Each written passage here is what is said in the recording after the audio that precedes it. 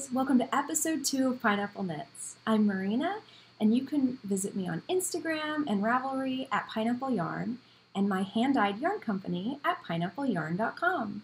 So how are you guys doing this week? I've had such a great week, and I just want to let you guys know I am so grateful for your feedback with my last podcast. I received the nicest comments, the most lovely notes, and I am so grateful for your support, and especially just for taking the time to watch my podcast. I mean, we all have such a finite amount of time, and for you to spend that time with me, I so appreciate it. So thank you guys so much. I am really, really touched by your kindness.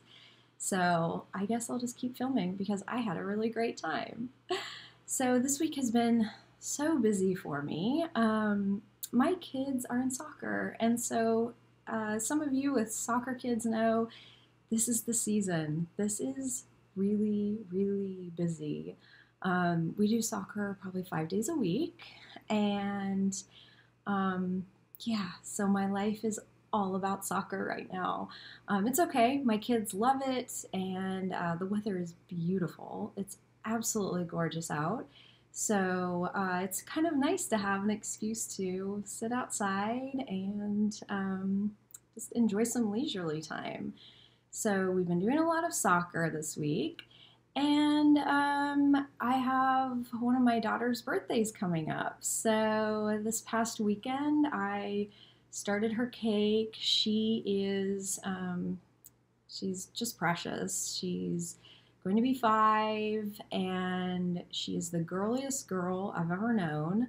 I don't push the girly stuff with my kids, and this one just has latched onto the girly stuff. So I decided to make her a mermaid cake, and this week I baked the cake. It's all in the freezer now, or the layers are in the freezer. And I made some cute seashells and starfish from candy melts. So it's going to be a cute, kind of a petite 3-layer cake with seashells and starfish all over it. I'm hoping that one of the layers maybe has some colorful mermaid scales on it. Not really sure. We'll see how much time I have this week. But yeah, it's so far been really fast and easy, that's kind of the projects I'm doing these days. Fast and easy. So I'll show you guys a picture when I'm done with it, but we're really excited to celebrate that with her this week. So yeah, so anyway, that's what's been going on here. Let me show you what I'm drinking this week. I have my favorite Lilly mug, and I am drinking, the tea is called Mermaid Moringa. It's from David's Tea, and it is so good. It is absolutely delicious. It smells delicious. I went to the David's Tea store in Indianapolis, which is right across from the Apple store. So I was getting my phone fixed, and I decided to stop at David's Tea while I was there, and they offered me a sample, and after I tasted it, it was iced, it had no sweetener in it, and it was so delicious. So I had to buy some. So it is, if you're looking for a good summer, spring tea, this is so good. Iced, hot, whatever. And I actually bought it in this cute tin. It's just really fun. Has a turtle on it. So this is nice to have. It's reusable, so I can just take it back when I run out. So it's a really special treat. It's really good, and I kind of laughed when I got it because I don't know if there's really any tea in it. So some of you who are not tea drinkers might really enjoy this tea. I think the vast majority of the tea itself is dried fruits. I actually ate some, just to taste it, but it's dried fruit. It's so good. So if you're looking for something fruity, something fun for summer, Mermaid Moringa, it's really good. So I do have a finished object for you guys this week. These are my little shorty socks I've been working on for one of my girls. Super simple shorty socks, I believe is the pattern by Meghann Holcomb. I'll put it below just to make sure. And I just had to laugh at myself last week, you guys. I had told you correctly that this was Hedgehog Fibres, which it is. And the colorway, however, is not called Bali, it is called Fiji. So if you're looking for this color, don't look for Bali, look for Fiji. Those tropical places will just kind of throw you off, right?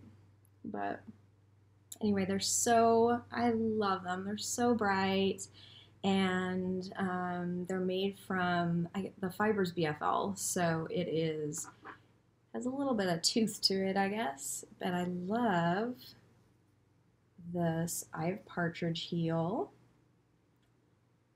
And I believe I knit these on Addy Sock Rockets because I always use them because they're fast. They're very slippery and fast.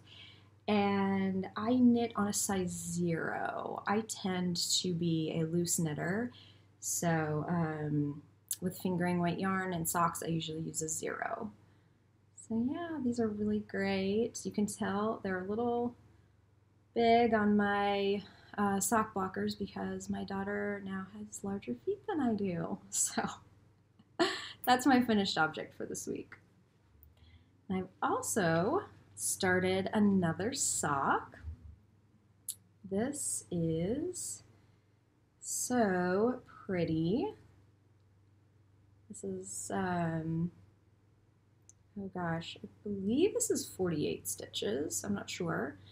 And this yarn is by Moonrover, and it is Stalagmite. This is the same yarn. This is actually the leftover yarn here from my Impressionist shawl that I showed you last week. So I had 33 grams left. So I was thinking, what if I did some kind of endless sock or a tube that I could put a cuff on one end and cuff on the other, and then cut in the middle and put toes on, and then put an afterthought heel on, because then I could use up all the yarn because I really, really love this yarn. And I thought about it before, and then I actually saw Kay from the Crazy Sock Lady podcast. She, I believe, is doing that as well. And so I thought, oh gosh, yeah, that's something that can be done. That's a thing, right? So that's what I'm going to do. I am going to knit and knit and knit a tube, and then cut it, put some toes on, heels on, and use up all this yarn. So that is the sock I'm working on this week. And yeah, that's fun because it's a kid knit. It's for one of my kids, and it's going very quickly. You gotta love those tiny socks, right? So my next project that I'm working on is the Wondrous Moth Shawl by Lindsay Degen. And I actually finished the first piece. This is, I think this is the front here. This is the teardrop shape. I think it looks like a teardrop in the very front. I think this is so pretty. I love this color. This is Pineapple Yarn, my hand-dyed yarn company. Pineapple Yarn in Bubblegum. So it's like a very light, bright neon pink. So that'll be the front on the bottom. And then I started the second piece. I'll go ahead and show you. This is the second piece. So this red piece here, this short red piece, will actually attach to the pink. And this long, it's pretty long on my needles, it will kind of angle like this, and then the pink, should grab the pink. The pink will be right in front. So kind of like this, but it's gonna look really, really pretty together. I wanted to do something that was color blocked. I have actually been really into neon yellow lately. I don't know why, I've really, really wanted to wear something that's neon yellow. So once I finish this edge, there is a mirror image on the other side of this piece. And then the triangular portion, the main body of the shawl, is going to be neon yellow. So it's going to be really bright. But I can see it in my mind and I'm really excited for it. So we'll see how it turns out. This is pineapple yarn in Heartbreaker. And it is so beautiful. I love this yarn. It's a very saturated red and pink. It has some subtle speckles in it. And this is on a wonderful base. It is my Panda base, and it has bamboo in it. So it's a merino wool and bamboo, which is so soft and drapey, and it is wonderful in shawls. It's really really kind of a shame I'm only using it in a small piece of the shawl, because this is really a wonderful base. And so then this is just a standard sock base. This is pineapple yarn in Waikiki. This is a really all-time favorite for you guys. It is a pale gray base with tons of neon speckles, neon in other colors, but it is such a fun colorway. So I'm excited to be working with that. And so yeah, I've got this much done. I have about maybe 10 more rows of this, and then I add on another color. So this has been a really fun shawl to make so far, and I am really excited to see how it's going to look when it's done. So yeah, that's what I'm working on. I'm actually a pretty big monogamous knitter. I don't like to have a lot of whips going on at any given time. I'm not sure why. I think I am a project knitter versus a process knitter. So I'm all about cranking out the projects. I like to have projects done. I don't like to have things languishing. This is just kind of my personality too. So yeah, so these things that I'm working on, that's it. I really don't have, I think I have one thing that is, it's a baby sweater, and I started it before I was pregnant with my new baby that I have. So I couldn't knit when I was pregnant. It made me too ill. So I still have that. I still have a baby sweater, but I think I'm thinking of the size. It's a 6-month size. I think it's going to be too small for him by the time we have cool weather again. So it'll have to be a gift knit, and I'd rather focus on these things right now than think about that. So yeah, so let me tell you what's going on in my shop this week. As some of you may know from last week, I am going to be reopening my store, Pineapple Yarn, and I'm so excited about it. I feel like it's just been so long since, it has been a long time since I've been open. So yeah, it's going to be open this Friday, May 18th at 8 p.m. Eastern Time, and I will have a good deal of yarn in the store. I will have project bags, and I will have my macaroon stitch marker cases, which I should have brought to show you, but you can check it out this Friday. And I also got something new that I'm kind of excited about.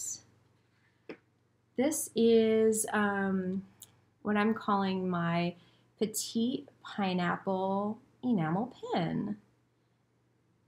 And it is just such a cutie. It's about 3/4 inches tall. So it is more petite than typical enamel pins. And I just think it's adorable. I think it is so cute. I love the colors. I love the gold on it. And then also, which is really cool, is I have a rubber back. So I'm hoping that it will not snag on your knitting. It will hold the pin more securely. So we'll see. I'm going to have some of those in the shop, and they are going to be packaged with these cute backer cards and enveloped in a cellophane bag. So they're going to be packaged really cute too. So I hope you guys like those. I think they're just so cute. And let me show you some yarn that's going to be in the shop.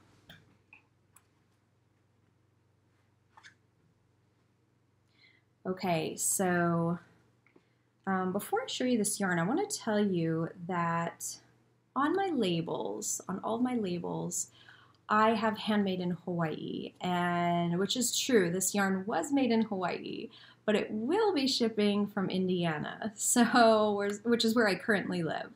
So I wanted to let you guys know that because I didn't want you to be disappointed if you haven't been following me in the past year and didn't know I'd moved. So I didn't want you to be disappointed that it wasn't shipped directly from Hawaii. I will have new labels. I have plans to get them printed, but I feel like it's kind of a waste to tear all my labels off right now and to relabel everything if the labels are good. You know, we gotta conserve here, people, right? So this is one of my favorite colors. This is neon coral, and it is very bright. It is so bright. It's a tonal color. This is on just a standard sock yarn base. It's a 75-25 merino and nylon. But this is really, really pretty. I love this. So there will be several of these in the shop. And the next one I want to show you guys, this one is called Mermaid Doll, and this skein has been reskeined, so you can see all of the colors mixed up together. This is so playful and fun and springtime summery. I named this after one of my girls' dolls, literally a mermaid doll. And these were the colors. I was just really inspired by those colors. So yeah, some fun speckles in there, pinks, and a really pretty kind of oceany blue and the bright green. So this is called Mermaid Doll. And the next one I want to show you is called Penny. And this is kind of a departure from some of my more tropical theme yarns and, you know, springy, summery flavors, I guess. But I just think this is a beautiful yarn. It's called Penny, obviously. It looks like a penny, I think. It has the copper, it has gray in there too. I think this is just such a pretty, subtle yarn, almost a neutral, but yeah, I think this is a really pretty one. This is called Penny. And this next one is called Breakwater, and it's a very subtle, speckly, it has pale yellow, pale blue, it's almost like grayish. It's kind of like a warm gray or a cool beige color. And then it just has some subtle speckles there. And I actually have a sweater quantity in the shop right now of this. I had designed this I think I designed it when the featherweight cardigan had come out because I thought this would be such a beautiful featherweight. And this is called Breakwater.